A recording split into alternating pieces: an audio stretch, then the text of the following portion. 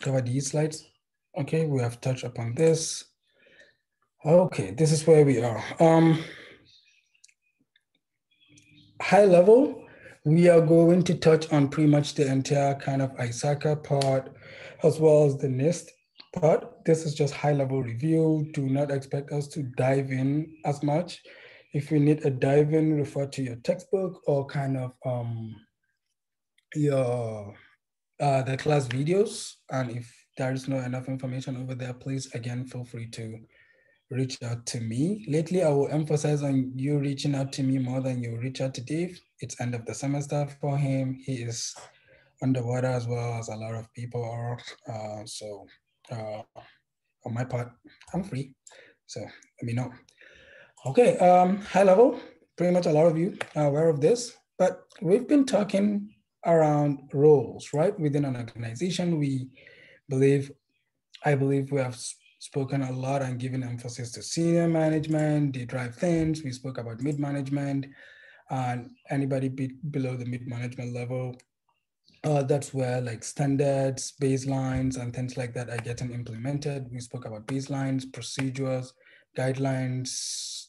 We touch upon the roles of committees and like the audit and whatsoever. I believe we even showed this image yesterday. Now I'm going fast because I would like to go into the content, but we've been talking so much around one thing, around when it comes to not necessarily decision, but having a buy-in and having an organizational culture that focuses on security and all of those things. We want a top-down approach to most things, not when it comes to just decision, but also having a good risk management framework. I'll be honest. If I'm a risk professional and I know an organization doesn't have a like the senior management within an organization do not necessarily care about security, I am absolutely not gonna go there for myself. Like, no, absolutely not. So top-down approach, always a great idea, always great methodology when it comes to having a healthy security mindful organization, right? Again, we spoke about top-down, not really. It's basically a tough challenge for people when it comes to when you find like the lower level or rather the junior staffs are the one who are trying to influence change. We're all on the same page on that. Okay. We kind of know that. I'm trying to skip all of these because honestly, please don't take the equal sign there. I remember the last class I was in, one of my students was emphasizing like, hey, you said create save is equals to security, which is equal. That is absolutely not equals. Equality means one-to-one. This is in maths. I'm like, hold on, this is not a maths class. This is just not a math class. So don't take it as one-to-one. But basically, we spoke about how creating a safe kind of environment or even designing a safe technology environment also is synonymous with implementing security, right? Because you implement security, create safety, which also means risk management. We spoke about how it is very important to see governance from an added value perspective, not necessarily always from that protection, or defense. Now, it doesn't mean that security doesn't translate to defense or doesn't translate to protection. It just means that it is people tend to associate those words with kind of a negative notations. So truthfully, our ability to see the other side of the spectrum where we are able to see how implementing security and having risk management methodologies, frameworks, deploying them within organizations and injecting everything into that governance is more of an added value thing, not necessarily just focus on the defense. Allow us to be able to communicate with the senior management, the leadership, where they have been pretty much conditioned and wired to only respond to things that is impactful or adding value, whatever that value means, be it profit, be it whatever the organization mission is, right? All right, spoke about IT governance and risk management, and we spoke about different compliance frameworks, like we kind of touch upon ISACA and the NIST RMF, which all of them today we are going to go into the review. Okay, can anyone remind me? Actually, not remind me, I already know, but what was the first chapter we covered in the ISACA book? What do we do first within that ISACA method of risk management? Identify. What do we identify? We identify risks. Correct. So here we have the IT risk identification, right? And we spoke about a lot of things, which we are now going to dive into them high level. Now, the way I'm presenting this is perfectly aligned with the book. Yes, I used the word perfectly. I am perfect. Am I not? I'm just kidding. No, I'm not. But yeah, I kind of just took the book's chapters to take them on that like alignment, right? The review and the book chapters. So we have 1.1, which was more around that risk capacity, the risk appetite, risk tolerance. We also have that risk 1.2 around risk culture and communication. What does this mean? Anybody? Just please keep it short, 5 seconds, 10 seconds. When we talk about that risk capacity, appetite, and tolerance, please keep it short. It's a long class. So what exactly are we talking about? Feel free to use the chat if you want, because let me actually see the charts. Feel free to see the chat if you rather do that, or if you want, just unmute yourself, 5 seconds. What were we talking about around risk capacity, appetite, and tolerance? What does that mean? Anybody? Capacity is how much loss can the firm or enterprise absorb and still stay in business. Okay. Appetite and tolerance. How does that differ with tolerance? The appetite is how much the management of the firm is willing to accept. Okay. And it should always be less than the capacity. And then the tolerance is the amount of variance from the appetite that they're willing to accept. So how does that differ with your definition of capacity? Well, appetite plus tolerance has to be less than the capacity, because the capacity, if you exceed the capacity, you're basically going to go out of business because you've got a loss that you can't recover from. Got it. So like tolerance is more synonymous with threshold. Absolutely agree. So perfectly put together. I wasn't sure who was it. I know that voice. John Holmblad. Oh, John. Hey. So yeah, correct. We spoke about that. Risk culture and communication. Anybody? Quick thing? High level? Who drives risk culture and communication within an organization? Senior management. Senior most management. Correct. So how does senior management ensure they create a great by active communication? Okay, that's one. Top-down approach. Okay, top-down approach, absolutely. But top-down approach is more so like if senior management are open to creating a great risk culture within the environment, then you find like that's the method, right? But how can senior management really ensure those things, right? We touched upon a couple of them. One of them is the communication that was just said, right? But staying on top of that, risk compliance. How do they deal with negative outcomes, right? We spoke about situations where if an organization has a more of an attitude of responding or penalizing employees based on negative consequences or maybe mistakes rather than being open to it from a corrective path, you find that employees will actually decide not to report issues, right? We spoke about that.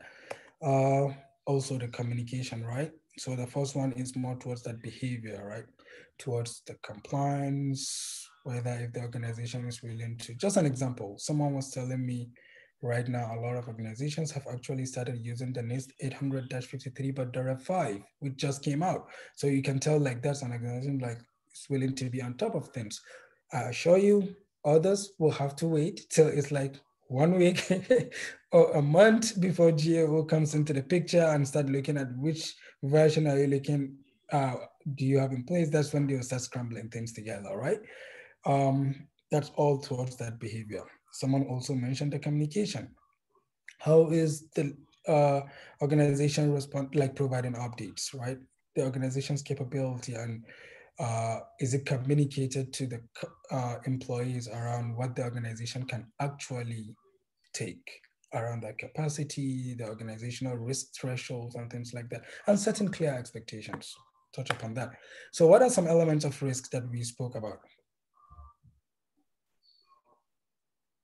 We touch about elements of risk. And please don't open your book on this. It's meant to be collaborative and use it as an avenue for you to test your knowledge of the class.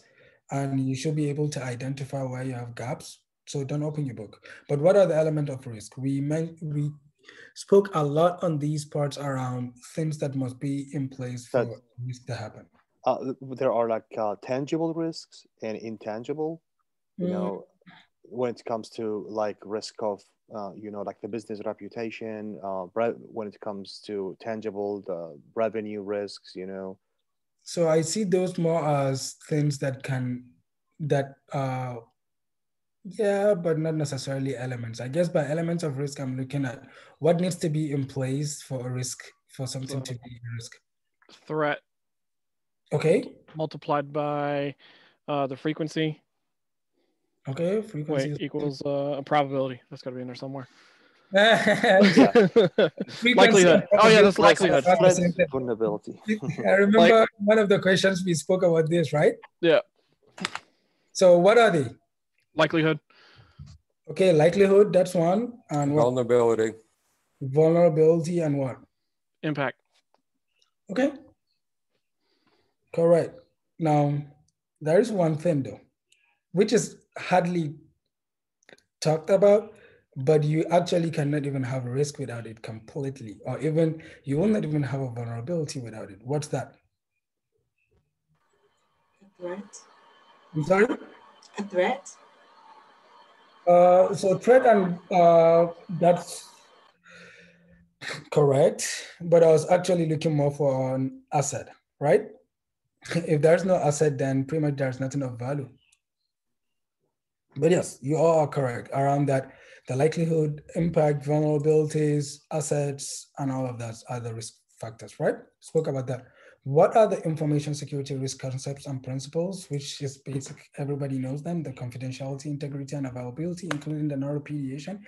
We also spoke about IT risk strategies of the business, right? These are around the major generic things around getting senior management support.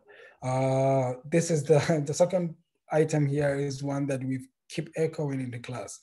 Do things that align with the business goals and objectives, the mission of the organization, all of those things. Don't do things just because you think that is the right way of doing it. Don't do it because you think, yeah, it's good for us to have this security mechanism in place. Nope. Security is not meant to be maximized. Security is meant to complement the organization's mission, goals, and objectives, and all of those things, right?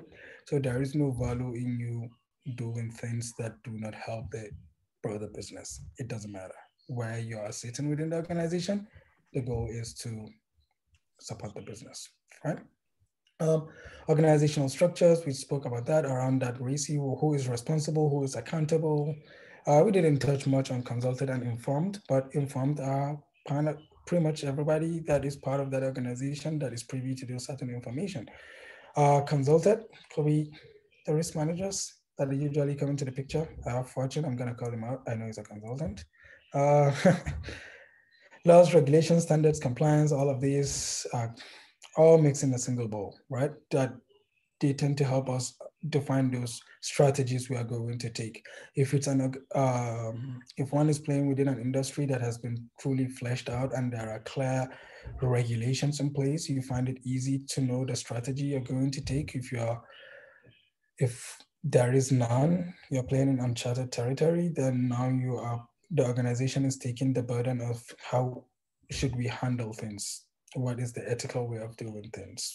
What will be the right thing that also supports the business? An example, the US still do not have a data privacy or data regulation law at the national level. So you find from a national standpoint, truthfully, every organization is just trying to do the right thing, but there's no law requiring them to do certain aspect around data. State levels, California just released theirs, other states also do have it. When it also now comes to, same thing data actually, unlike the EU entirely where they have GDPR. Again, why is the US still not pushing for that data regulation? There are a lot of lobbyists that are actually paying monies for that not to happen. I kid you not. Because guess what?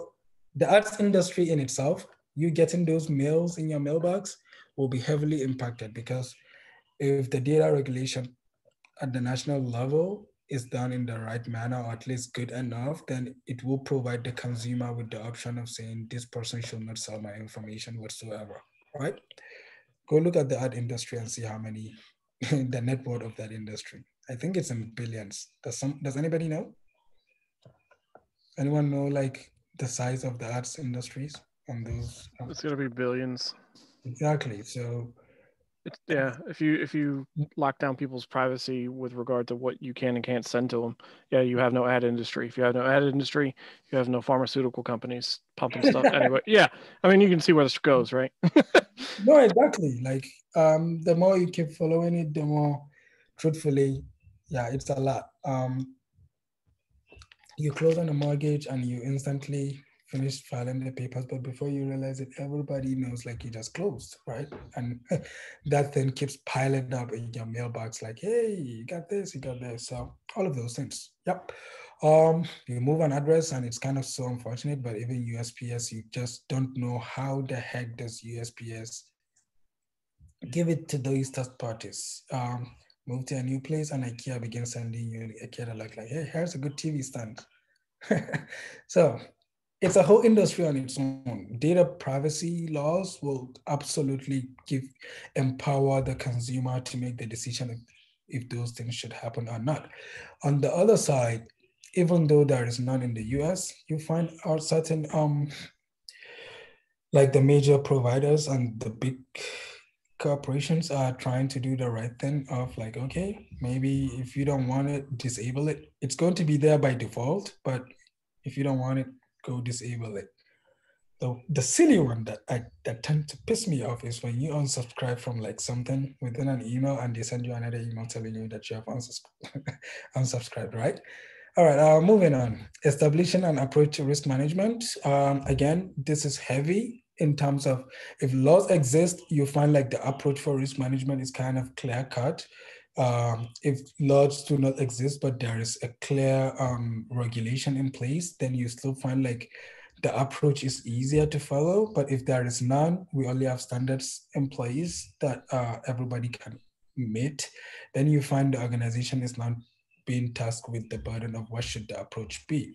An example of this will be, look at NIST. NIST is actually, in as much as the ATO is chaotic, it is only chaotic in the sense of implementation, but not necessarily what the deliverable or process should be. It's been clear from the 800-37 document from NIST around follow the steps, right? From sub-zero to categorize, select, everything we did in the class. Wherever you go, it's the same thing, be it any agency.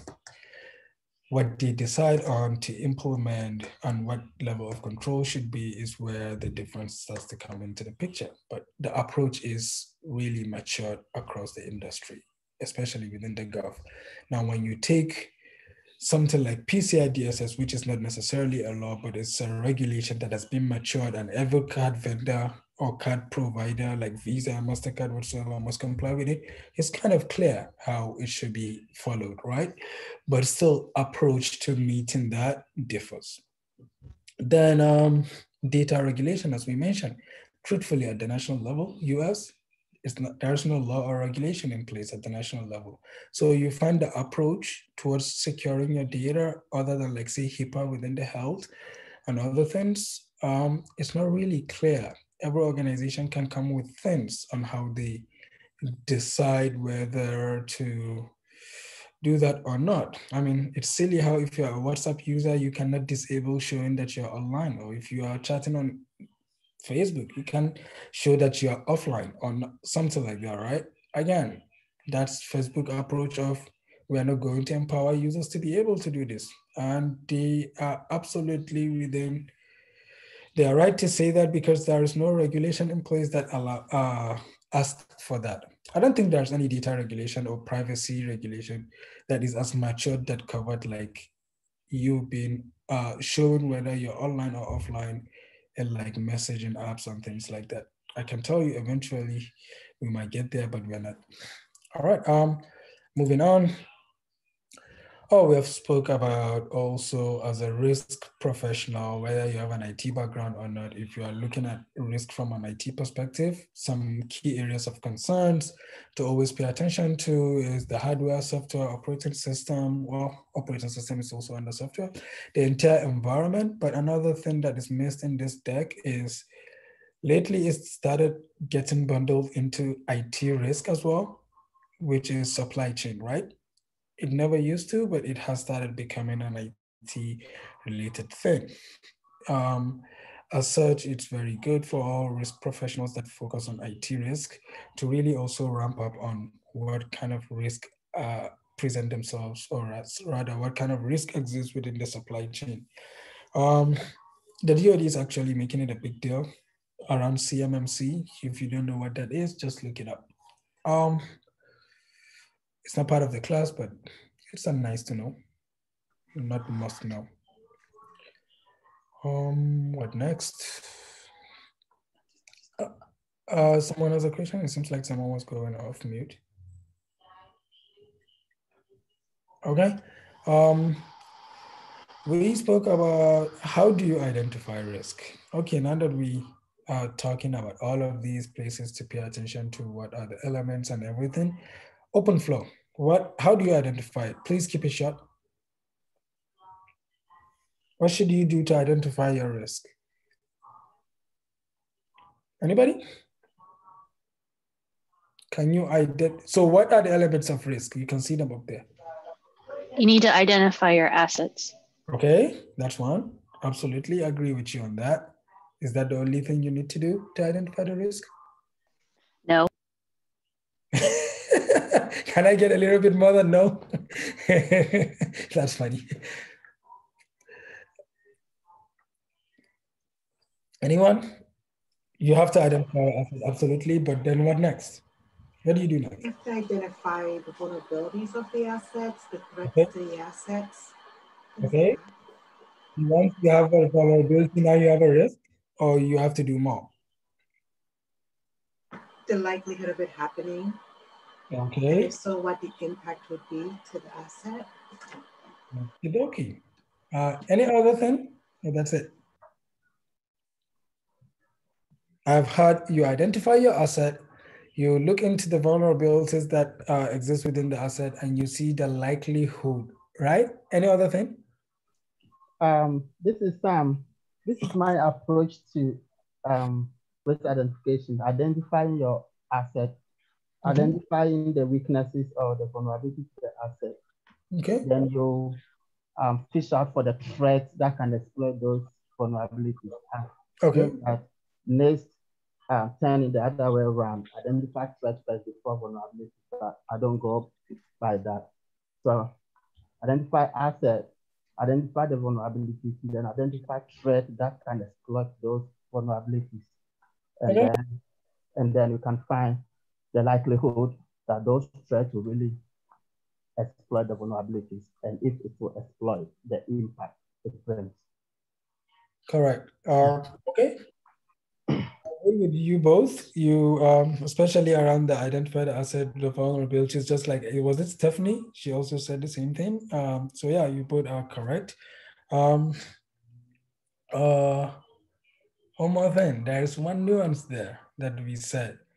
around risk. This is not necessarily a risk identification thing, but it is always good for risk professionals to do when identifying risk, because when it comes to responding to the risk, it allows them know where to start. What is that thing? Maybe the business objective? I mean, that's pretty much, if you are breathing within the risk management framework, you should also breathe in alignment with the business objective. Just kidding, but yeah, I mean, I was looking more from like existing controls. So now that you have identified all of those things, what controls already exist, because it allows you to know what you need to do to cover the rest, right? But yep, everything's correct. We spoke about risk scenarios. In the interest of time, I'm just gonna actually no. What do you need to have in place to be able to create a successful risk scenario? Doctor, I think this when you take two approaches, top down, then the reverse, down to top, so you can cover all aspects or majority of aspects to give you a better idea of the risk scenarios. So that would be more your approach to responding to the risk in terms of like, but the risk scenarios is to create a case or something, right?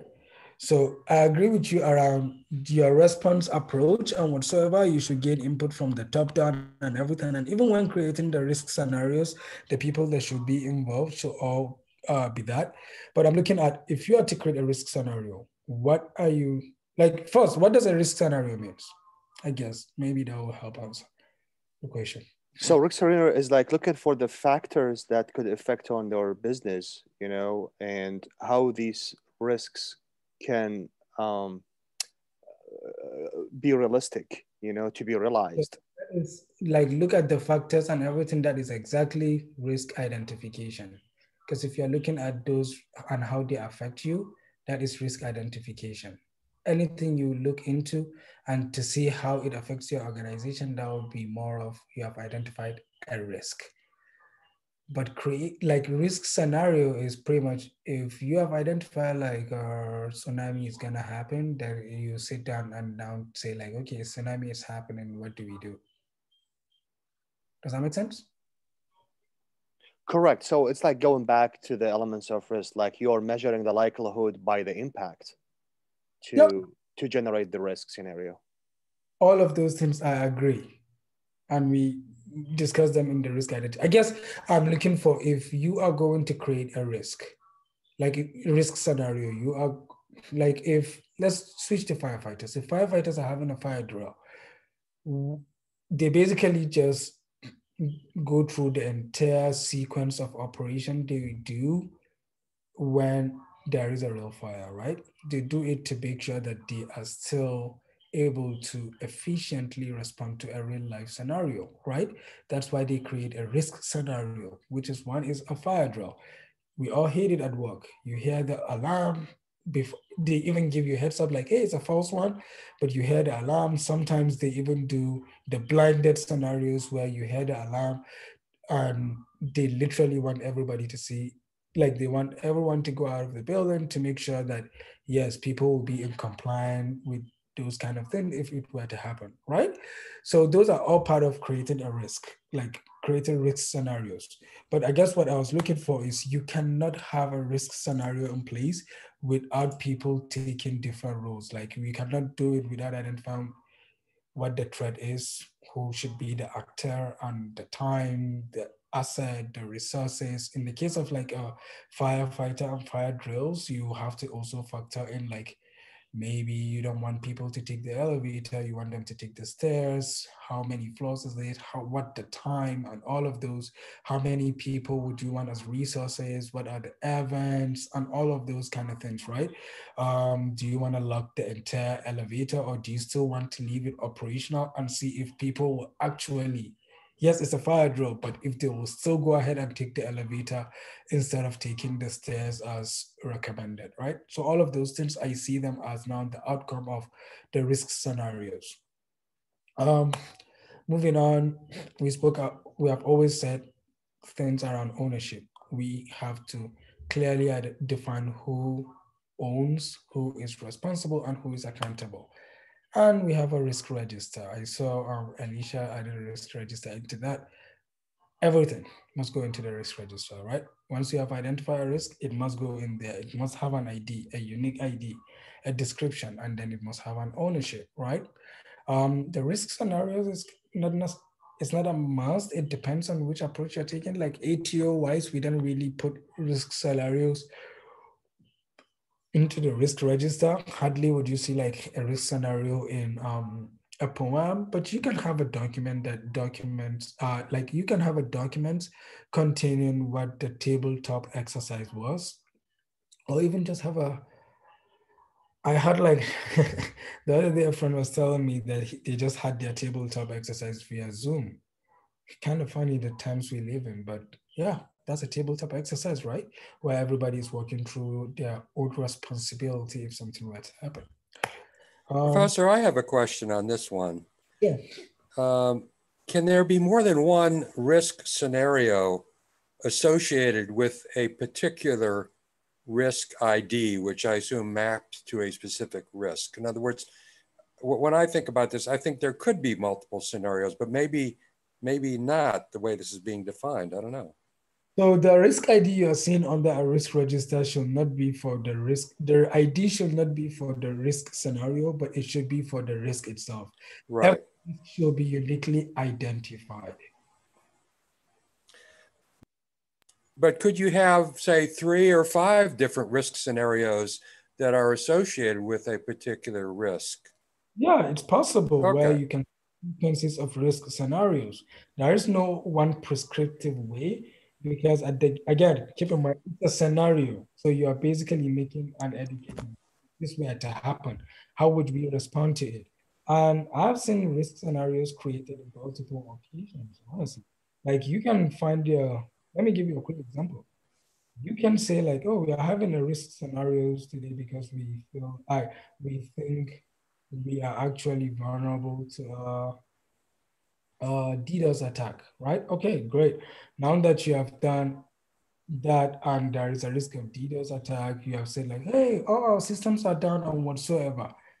Then it evolves into another risk scenario because, actually, let me give you a real life scenario that happened. I can't remember the name of the ransomware attack that happened, but it affected the UK health systems. And pretty much all the computers were unusable, right? And they weren't prepared, even though it's partially their fault. They were also using like an end of life Windows systems, I think XP, something like that. And this happened like last year. Some of you should remember the name of the ransomware. I can't remember, what's the name? WannaCry, basically. It happened, some of the systems were down. They weren't planned, they really didn't plan for this. Now, let's assume it's not real life, it's more of a scenario. It instantly evolved into another risk because patients that are from, like, that literally are connected to certain systems and whatsoever started having issues. Medications that the prescriptions were stored in those computers that were hijacked. A lot of nurses do not know what the prescription or medication should be for some patient who actually might not even remember what their prescription is, right? So all of those things, you can see how from a DDoS attack, it has not presented additional risk. So yes, a single risk can actually have multiple scenarios because it's a sequence. Great question, by the way. Any question on this? Okay. Next, we have identified the risk. We're gonna go into risk assessment, right? We spoke about the different risk assessment techniques. We have spoke about. I'm sorry, this is Stephanie. Could you go back to the other one quickly? The last page. Mm-hmm. If you're taking a screenshot, I believe we have these slides on Canvas, don't we? No, we don't have them on Canvas. Oh, we don't? Then I absolutely usually provide these slides. So I will upload them. And if you don't see them, just shoot me an email. Oh, so you'll shoot the email with them? No. I said like I will upload these to Canvas. Okay, thank you.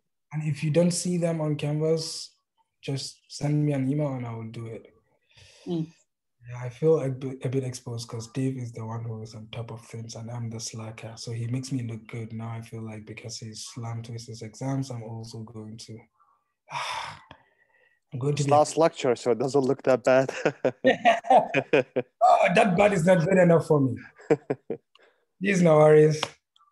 You're a great doctor. It's all good. No, but we will upload this, absolutely. We spoke about different risk assessment techniques. If you can remember in the slide, we showed a lot, and even beyond that, which actually got us into a conversation that today we might actually have a nice presentation around different techniques and methodologies, right? Towards the end of the class. But yeah, which approach does NIST take out of these four that we listed? The US government, which approach do they take when it comes to risk assessment techniques? Business impact analysis? Yep. NIST is based on BIA. How do you analyze risk scenarios? We basically touched upon it earlier, right? And all of that. Current state of controls. So we discussed around, this is actually a good thing we should go back to. Implementing a control does not translate to responding to a risk because you have to know the effectiveness of the control, right? So the current state of control, always good to actually assess those as well because there is misconfigured controls, lack of monitoring, outdated controls, all of those things. We also spoke about like the different categories of controls around like the preventive, deterrent, and all of those nice ones. What's an example of a preventive control? Anyone? Firewall. Firewall as a preventive control. Okay. Any example of a detective control? Monitoring. Monitoring is not a control. What's monitoring? Monitoring is a process. I'm sorry, what? Snort operating in intrusion detection mode. Snort operating in, did you say intrusion prevention? Intrusion detection mode. In other words, not operating in prevention. I thought you were talking about the IPS, not IDS. I would have said like you literally just said IPS, like preventive. Yeah, I'll give it to you. The IDS. Which one is a good one, Cleandra? Detection, the camera, the camera, the detection camera could detect any trigger to the watching officer. So when it triggers to the watching officer, what does it do? What does he do? Yeah. It could be a preventive control if he really want to move. Okay, it sends a notification, no additional action, that's fine. I will take that. What's an example of a company? Actually, before we get that, Cleandra, what's the, you said that's a good one. I was trying to see, did I miss a joke or is it another? But no, I was referring to what I forget his name. I apologize for what the previous person just said about snort, because I've definitely seen that a couple of times happen. No, snort is I think they have a paid version, but it's a good open source ideas. By the way, if someone wants to have a good hands-on like continuous monitoring on all of these technical tools, just go instead of looking at the single tools, look into Security Onion, the Linux distro, Security Onions. It comes with a lot of these tools pre-installed in it. Also, I think Kali Linux also. Also, Peer does also Peer Security. Yep. Yeah, that's I play with that a lot. Yeah, that's correct. All right. Any example of a compensating control before we move forward?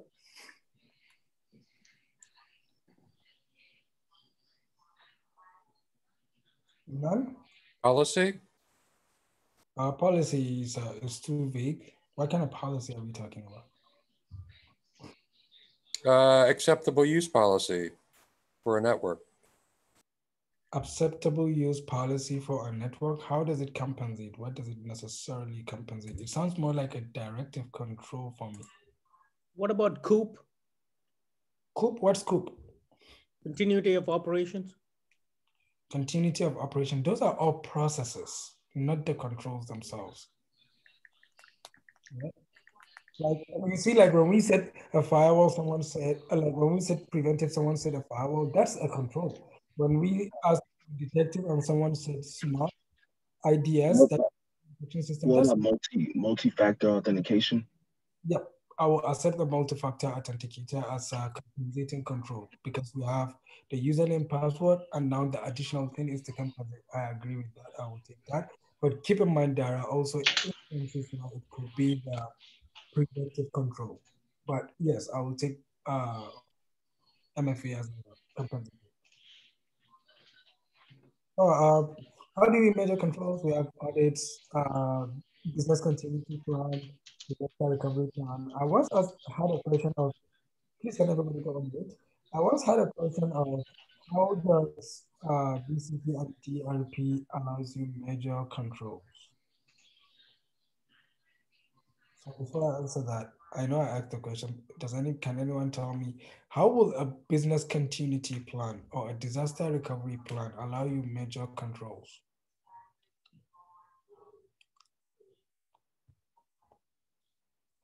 Anyone? What's the last word, doctor? Allow you what? I'm sorry. DRP and BCP. BCP is business continuity plan. DRP is disaster recovery plan. How will they allow you measure controls? Because we have them there as control measurement, and we said BCP and DRP. How do you use that?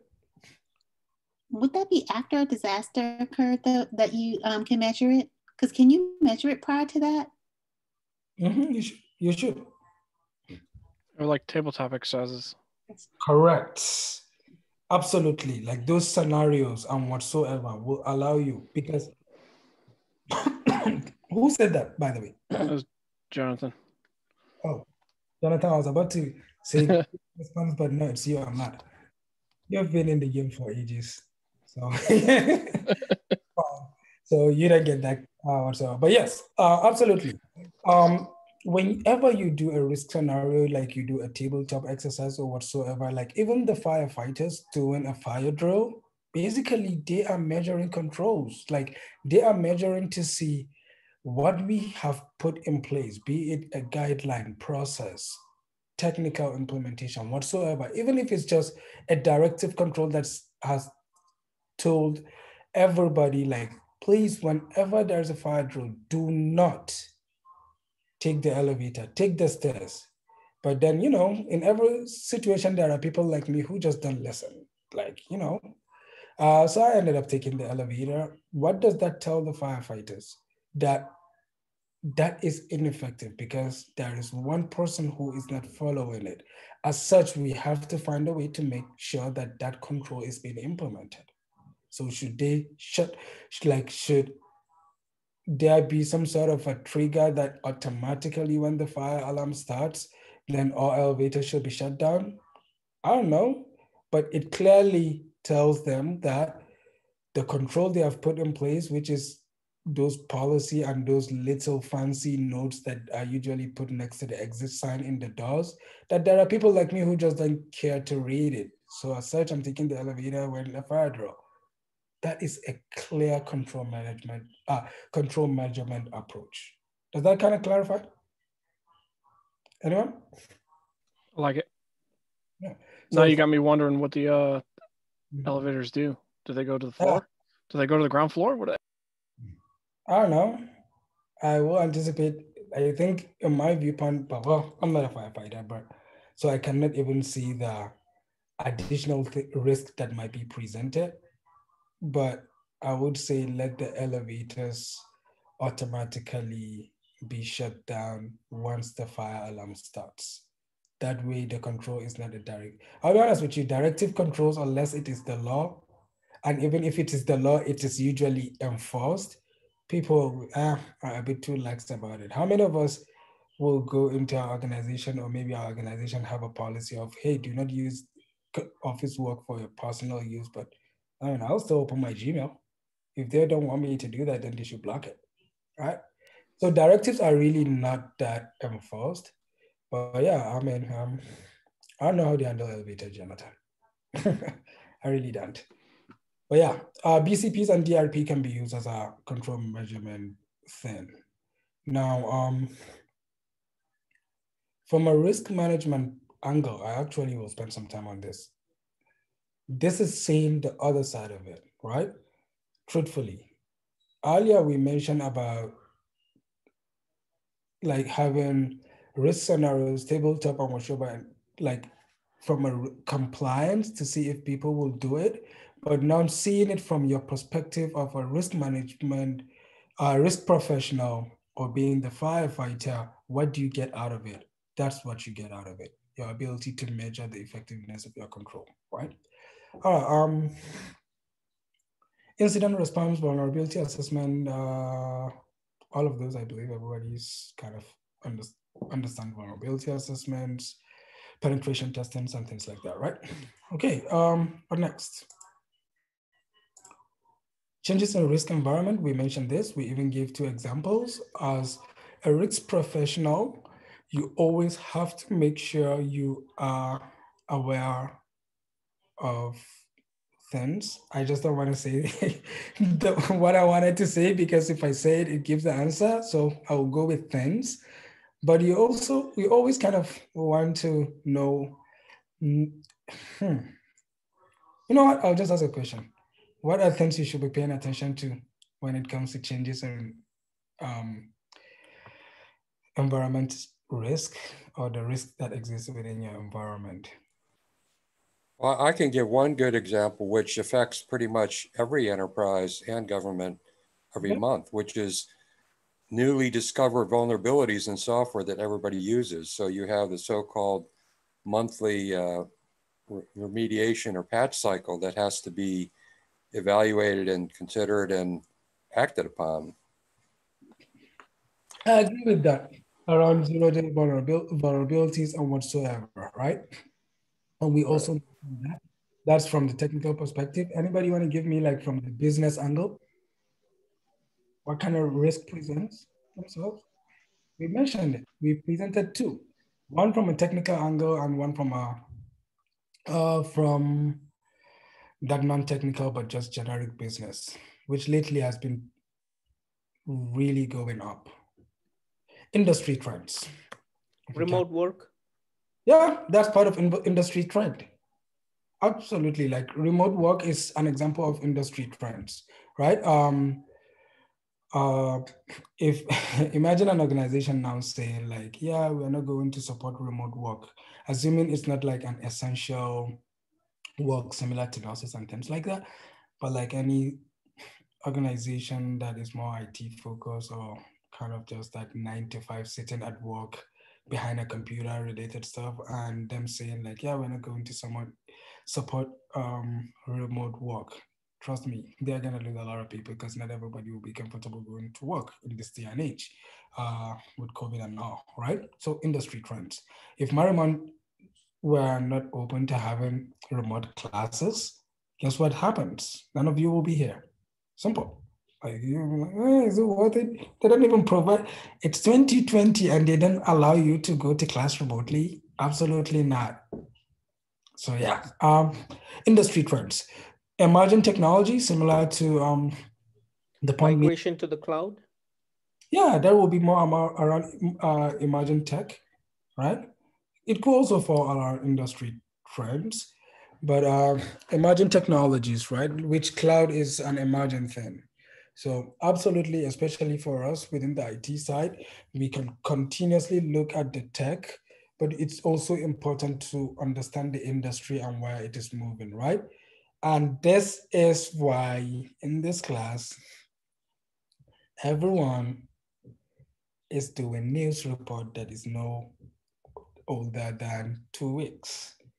Because how would you know the emerging technologies and industry trends? Information. That's the one source, because you don't have it in your organization. I can tell you another thing in the industry trend that is really ramping up super, super quick. And it's happening more with the younger folks. Yeah, because I'm in the generation, I like to call it out, like millennials and the Gen Zs. If you are not going to support a flexible work schedule that allow people to really just provide you with deliverables when it is done, by meeting like a deadline, not necessarily just like if you're going to micromanage, good luck continuing with that culture within an organization in the next 5 to 10 years. You will turn around and find that you don't have anybody because, yeah, this new way of work, truly, the new employees are valuing their flexibility more than they are looking into commitment within the organizations, right? I think a recent poll, when was it? No, it's actually, I was internally around, was it Microsoft? Or was it when I was at Deloitte? I can't remember, but there was a poll and literally people were asking for higher vacation days than salary. So this is an industry trend. And if you don't pay attention to it, not necessarily implement it, if you don't pay attention to it, you can lose stuff. Let me give you a quick example. Even the US Gov is looking at how can we truly ensure that classified work is being done from work? Imagine outside of Skip, like this is a new thing, right? So how can we ensure like classified work is being done? Why? Because we found ourselves in a new situation, truthfully. Remote work is now taking over. It's the new thing. And I can tell you as things evolve, there are people that will actually decide not to get a clearance only because it requires them to go into a SCIF with no wristwatch or any digital device, right? And I can begin to see that. It's absolutely gonna happen. So the industry needs to evolve. All right. Next, project and program management. We touched I got upon. a question, Dr. Ibrahim, please. Speaking the changes in the risk environment, do these changes affect the risk register? Do these changes affect the risk register? Oh, so it depends, right? Absolutely. If your organization is, I don't think there are, actually there is. I was about to say there are no organization, but there is. There are organizations that actually monitor trends. Like Gartner does that a lot. Deloitte does that a lot. A lot of these big techs actually monitor trends.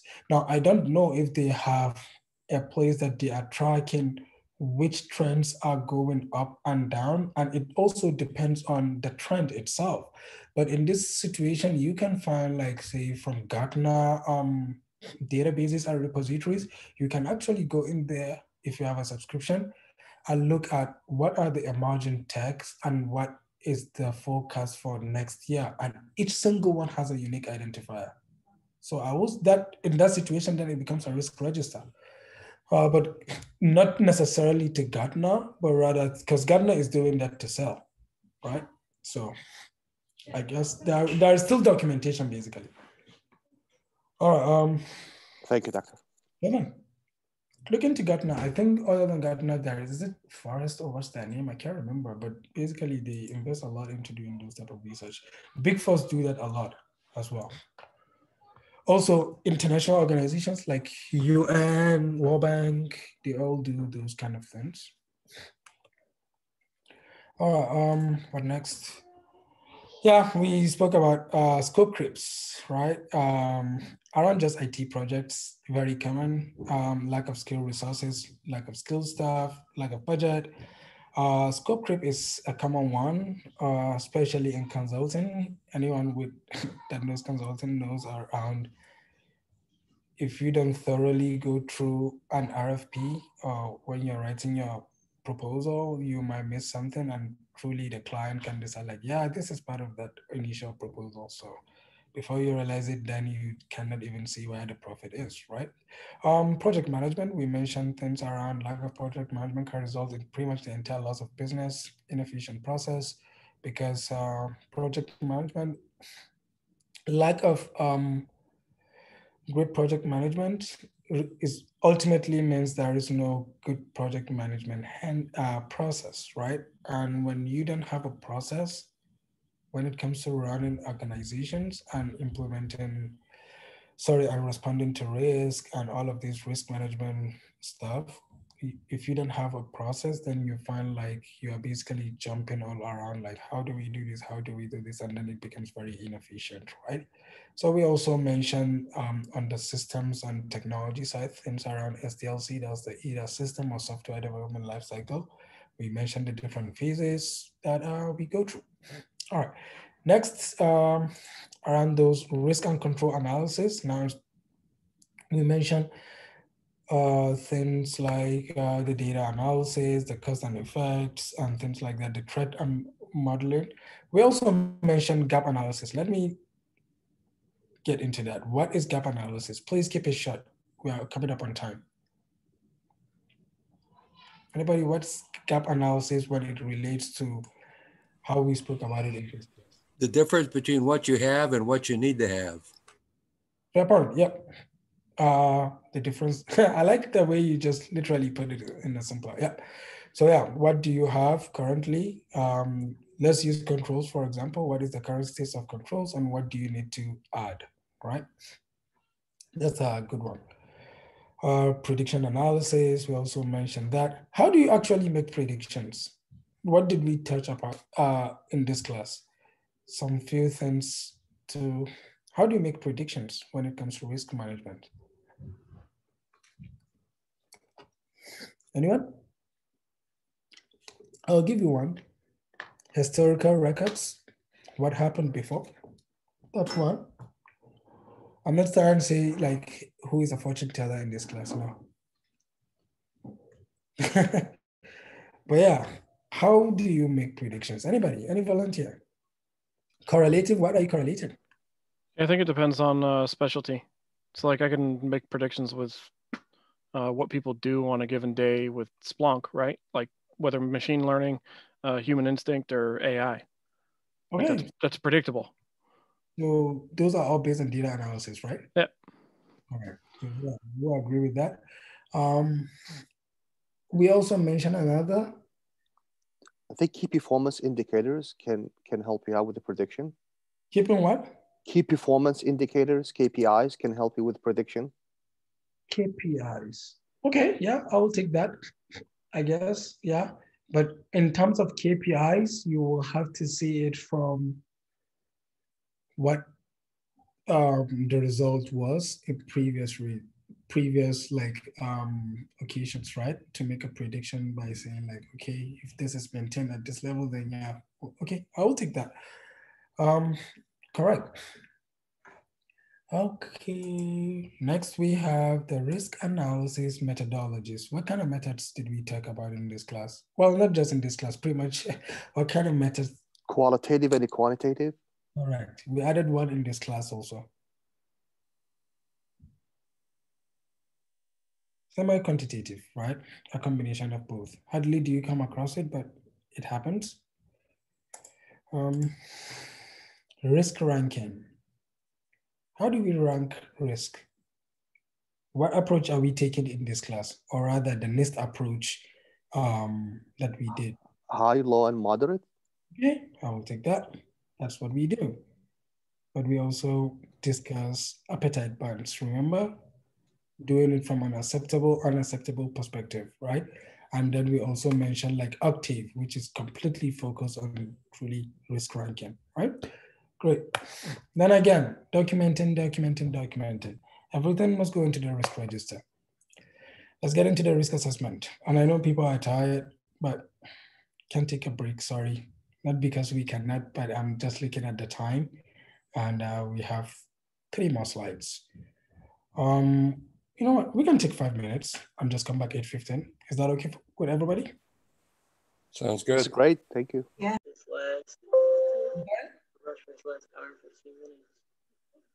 Can everybody please go on mute?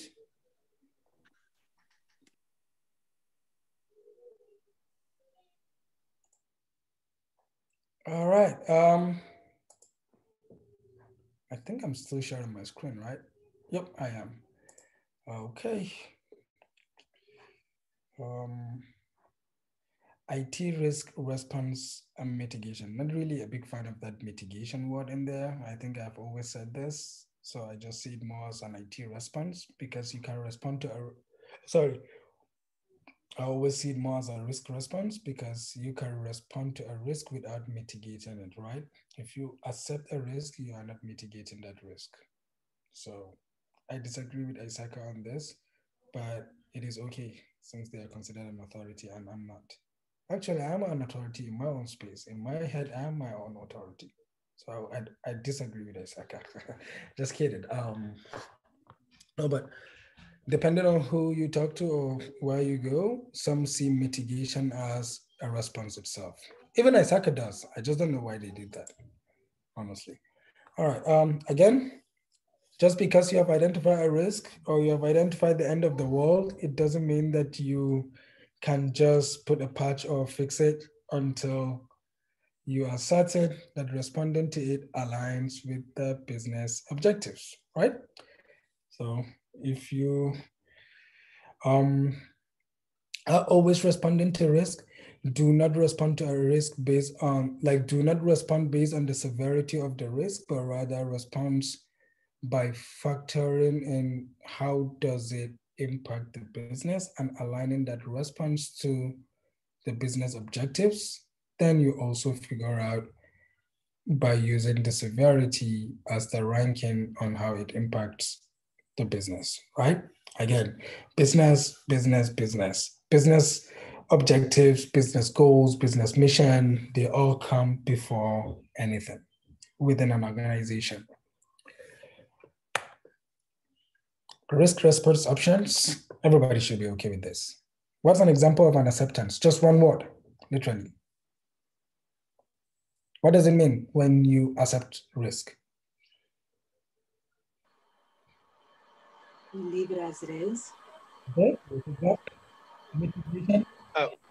When you accept risk, you're basically accepting that you have invested enough time, energy, resource, capital, security, etc., to mitigate a reasonable amount of risk to that asset, enough to at least negate the attack surface down to what the board, etc., has deemed to be acceptable or worth the investment, and that no more time or money is going to be spent to reduce the attack surface any farther. You're accepting whatever risk is left after you've mitigated it as much as you have.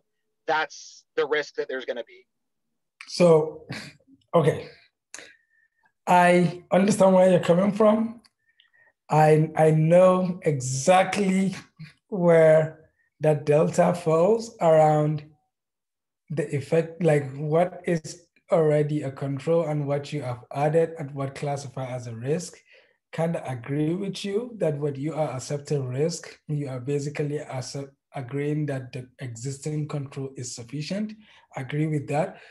And in a simpler terms, like you said, the first person is basically leaving it as it is because it's not going to impact you. I agree with all of everything you said. I will just not use the word mitigation in describing acceptance. But yeah, I agree with you. Waziri, this is Stephanie. Sometimes you can accept risk, without putting any controls, right? Because sometimes, like for in the government, for instance, if you only have a certain budget to kind of use for that year, and you have a list of risk or something, then you say, okay, well, I have $10 million.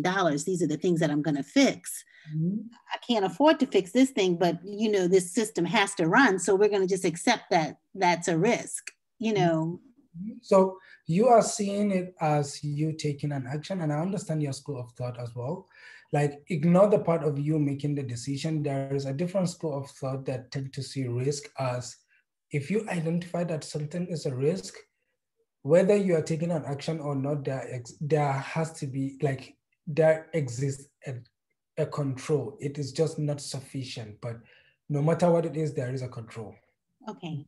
I also understand your own school of thought, like, unless you are the one who made a decision on that control, then there is none.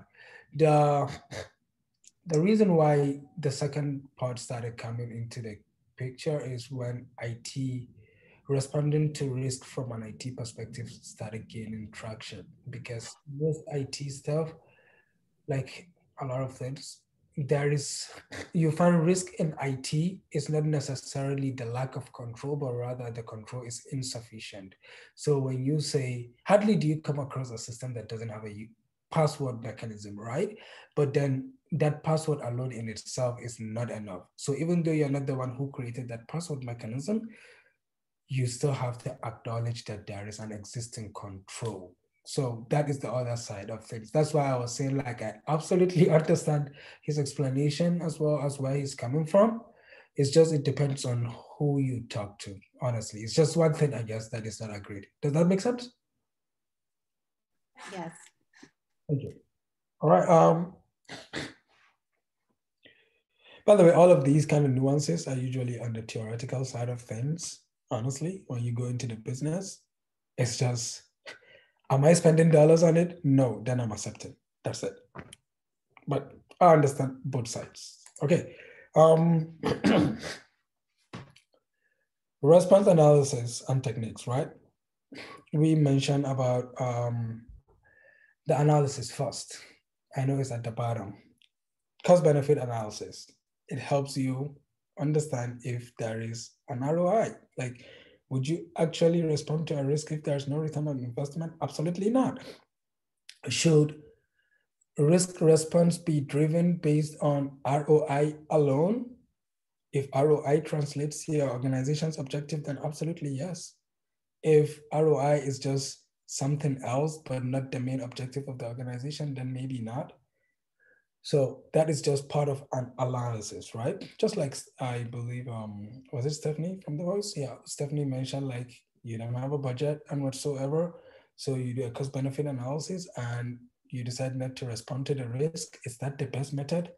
Probably not, because budget constraint might not necessarily be the reason why you should not make a decision based on budget constraints if there is a huge impact to the organization, right? So unless you have maybe did an analysis and see, like, the effort to get this budget, or where we're going to create this budget from, and what we're taking the money away from, does not justify it from an organizational objective perspective, then I would agree with that, right? When you flip to the other side of the coin, just because you have money laying around does not mean if you have a $200 laptop with no value whatsoever, you should go buy an antivirus of $10,000 just to protect a $200 laptop. It makes absolutely no sense unless the value of the device, or the value of the content within the device, or the value of everything relating to the device outweighs the response, if you're looking at it from a profitability perspective, right? So that's an example. Kind of hard, I'll be honest with you, to not make a response decisions based on the analysis, but it's only meant to be a technique, an analysis technique that influence the response, not necessarily decides. Factors: priority of risk, availability of control, the cost, all of those things are the different individual factors that can be considered to help you with the analysis. Okay. Always, when you are responding to a risk, especially from control implementation perspective, you should be mindful of what kind of risk are you also introducing by responding to the other one. Let me give you an example. Imagine an organization decides, like, hey, you know what? It's very easy to clone key cards. So we are going to switch to, like, it's very easy to clone key cards. As such, we are going to replace all the key cards within the organizational entrance and switch it to biometrics. Now they put biometrics, but they didn't think of the vulnerabilities associated with the with biometrics. It's early in the morning, 8:30. You finish with Starbucks, come into work, and now you don't have to use your badge. You have to use your thumb.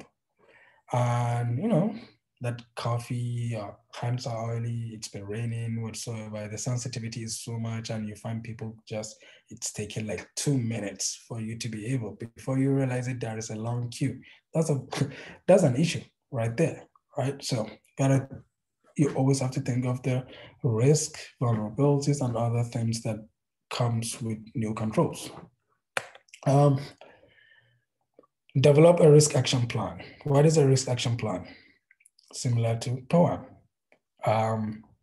You will hear of how are you responding to the risk. Now that you've identified as part of the risk, but just an action plan, not necessarily responding per se, but you have to develop your action plan. In the government, we like calling it also a POAM. That's the plan of action. And milestone is the nuance that separates it from a risk register.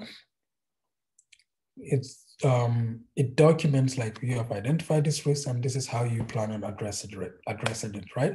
So it contains like the strategy and the time frame to address the risk. The strategy involves the resources, the budget, the oversight, all of those things. How many people do you need? How many hours? How many FTEs? All of those things need to go into the picture, right? Business process review, the tools, techniques, we have discussed this, evaluate current business process, identify the potential changes. We have spoke about all of these. Now we're getting to that point of the book where it's now basically sounding redundant. Control design and implementation. We spoke about those managerial, technical, and physical. We literally just finished the categories of controls. Control monitoring and effectiveness. We spoke about SIEM tools, like Splunk is one of them. So really gaining traction, but also the event, wait, there's something like event logs, I believe, or what is it in Windows system? Or is it event viewer? It's also a control monitoring and effectiveness method, but you just have to be the one to really go fish that out, unlike the intelligent ones like Splunk or whatsoever. Different types of risk, inherent, residual, and current. Earlier, Noaris was it Noaris or someone was mentioning them? But yeah, we touch upon this. Control activities, practices, and metrics. I will focus more on that third-party management around managed service providers, right? We discuss what a managed service provider is, where they are providers that kind of put together tools or processes or practices or certain activities that needs to be done. They put it together and sell it as a single service, right? So let me give you an example. I know most consulting firms, they do that because there is the need to continuously monitor controls and it's a tasking stuff. You find like a lot of these consulting firms, they will now have a lot of license from like Splunk. They will identify like 2 of their personnel. They will identify they'll flesh out the entire process. They'll put it together and say like, hey, if you give us a contract to be the ones doing your continuous control monitoring, we will be able to do it for a single price of this. And these are the tools we use. We use Splunk as a tool. We'll give you 2 steps. We'll do all of those kind of things. That's our managed service providers, right? And then we'll also have like the cloud service providers, like say Agile might say like, hey, here's all of this as a single license. And you just consume it. Change control, we mentioned about that in like organizations, how anything that comes around decision relating to the controls should be done based on, we have something called CCB, but it should be a collective decision. That is a very good place where bottom-up method as well as the top-down should all come together and have equal voice, because management can never ever see things at the execution from an execution lens of how a system admin is doing this. So it's always good to hear what the doers also go through and what they identify as risk. Even if you disagree with it, it's always good to hear it, right? Okay. Next, control design and implementation. We mentioned this, testing, changeover, which is go live. And we also spoke about migrations, how if you should have phased migrations, if you have abrupt migration or phased migrations, which is you are moving from one service to another. Should you just move instantly? Should you move in parts? Or should you basically maintain both and kind of test it out and build your confidence level before migrating, right? Impact of emerging technologies on controls. We always have this. if you don't know what stake is, you can ignore this example, but there's this joke around like you're always one update away from breaking your stakes, right? So you finish staking a system, especially Windows is terrible with that. And I know the irony, I work with Microsoft, but yeah, you finish implementing your stakes and everything, and the update will come in, and before you realize it, it has broken certain stakes. But then also, if you are to implement stake at 100%, then the computer is not usable, or rather the system is not usable, right? But yeah, we mentioned emerging technologies earlier. You consume them and know what those emerging technologies are from news and information perspective. Sometimes joining all of these groups, associations, you're always up to date on what the emerging trends, the emerging technologies are.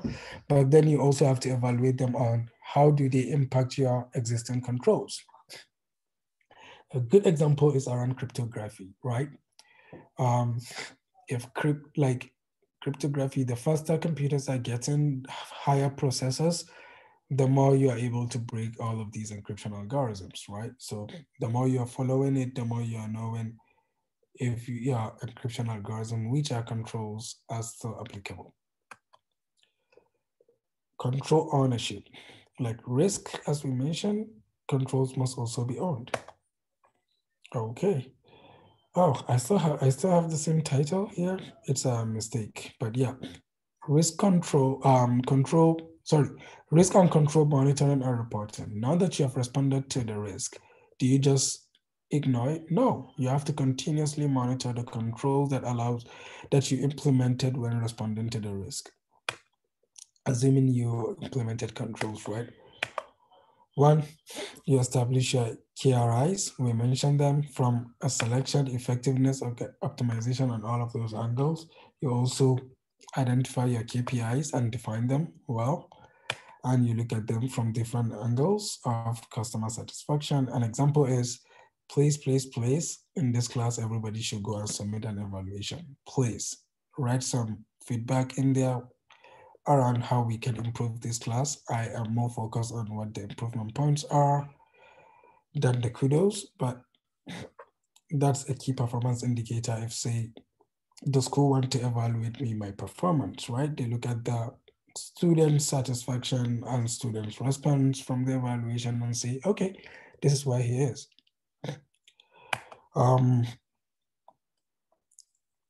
Data collection and extraction techniques.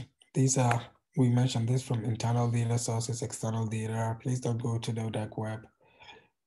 Hey, you can, if it's legal, what you're doing, it's a data source. So monitoring controls, different methods from self-assessment, automated assessment, third-party, co-involved, internal or external. There are different steps of monitoring. We don't need to go through them, but we mentioned them, right? And eventually the goal is to always have some form of reported where you're able to monitor progress, know the full status of your controls, because knowing the status of the controls allows you to know the overall status of your risk. The current posture of your risk, basically. Assessment types, we mentioned it, and we also even gave an example from CMMM perspective. Changes to the IT risk profile, we basically touched on that. Now I'm gonna go high level into the ATO process. Okay, by the way, with this, we are done with the ISACA part of the class. That's it. High level on the NIST process of what we touched upon in the class. We spoke about pretty much the entire RMF steps, which is covered in the 800-37. The first step around preparations. Then you categorize the system. Once you categorize the system, you have to, you use the 800-60 document and the FIPS 199 to categorize the system, right? That's assuming you are looking at it from the civilian side. If you're looking at it from the intelligence community or the DoD side of things, from national security, you use CNSSI 1253, but it is not what we did in this class, so yours will be focused on 800-60 and FIPS 199. Second, you have to implement sorry, select your controls. Where do you get the controls from? 800-53. Lay out all of the controls. We use Ref 4 in this class, but we already have now Ref 5, it's out. And you refer to FIPS 200 to kind of understand how to use the 800-53. The third step around implementing the controls, how do you do that? Well, it depends on the technology that you're implementing the control on. And there are a lot of guidance from the providers, vendors, and whatsoever on how to implement controls. Also, NIST have some generic documentations, especially the -34 and the -61, right? These are just examples. After you implement, you then have to assess. Once you assess your system, what do you use? You use the 800-53A as a guidance, but it doesn't tell you the technological assessment procedure, right? But rather it tells you what to look for based on what you implement. Once you assess the system, you create, the assessor creates a SAR, opens a POAM and all of those agreements, and then give a recommendation to the authorizing official, the AO, to what? Authorize. How do you authorize? The guideline is outlined, because it's not a heavy lift. It's outlined in the 800-53 on how an authorizing official should authorize a system. Next, we get into that monitoring. -37 has some monitoring procedures, high level. 800-53 also like presents some monitoring things to kind of identify us, especially around logs and whatsoever. But the main document is the 800-137, right? Which presents you with that continuous monitoring process. It doesn't tell you how to monitor, like, oh, go use SIEM tools or even use Splunk. No, but rather it tells you the key things you should pay attention to when you get to the monitoring phase. And that's it, right? So same information, all of those, like from the step 0 to 6 that we touch upon, and the tools that you're going to use, or rather that are commonly used. There are other things, but in this class, we have these deliverables. The FIPS 199 document, you are also scoping your controls around those spreadsheets from the 800-53. You will write the implementation statement in them. There is the implementation screenshot. There is the effectiveness video, the POAM, the ISCP, and then a collection of the package, right? Which is all of the deliverables plus the SSP and ATO memo, right? Without the video evidence. And then some guidelines is we agreed that you should encrypt the ATO package in a folder and upload it to Canvas without the key. And then you save the encryption key in a TXT format without a space, email key using your Gmail. I guess it should say Marimon Gmail, right? Not your personal place, but Marimon Gmail, using the format we outlined, and there should be no message in the body. And that's it, everybody. Literally, that's it. I know I didn't give anybody a chance to say anything, but please, in the next, let me take 5 minutes to add some few things. And we have, I'm sorry, there is a presentation in the class. Hold on a second. That is meant to happen. Please give me a second. Let me pull the information related to the presentation in the class. John? Yes. Just a second.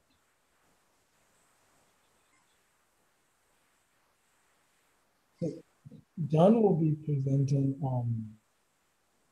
good qualitative analysis of cybersecurity investment.